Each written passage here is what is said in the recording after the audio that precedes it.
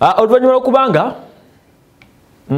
bw'okula n'ofuna ku ssente n'okola by'okoze kisaana ne weeyagala n'okola n'ebyo by'onokkola. Uganda lifestyle kwe tuli. Eddy Kenzo omusuuza yakomye okuva mu umra.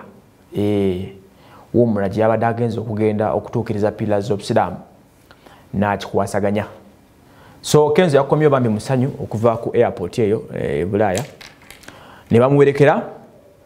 Alina ebigo byatugambeko ebitono n'atugamba nti munnange okugenda mu umra eyo side zeyo Saudi okukola ebintu ng'ebyo okutuukiza pira esembe y'obusiraamu eyo byemu ku bidyo kyasa okubeera n'emirembe.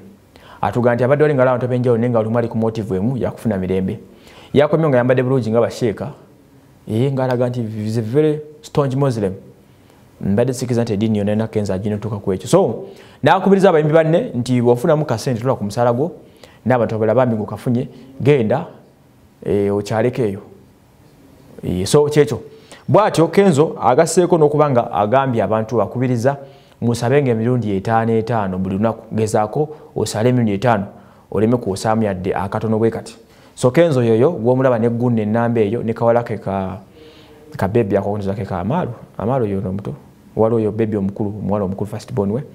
So that is the case. Kulika Kenzo webale nnyo kubanga otulaze sign entuufu y'obusiraamu n'okubanga osiimudde abantu kibadde bakulabiramu ekirala. Kachongedde okulaga that you're very serious man. Thank you so much. Uganda Lifestyle tukuyuza for that case. N'abalala balina obusobozi mugende eyo mukolewo muleyo. Kale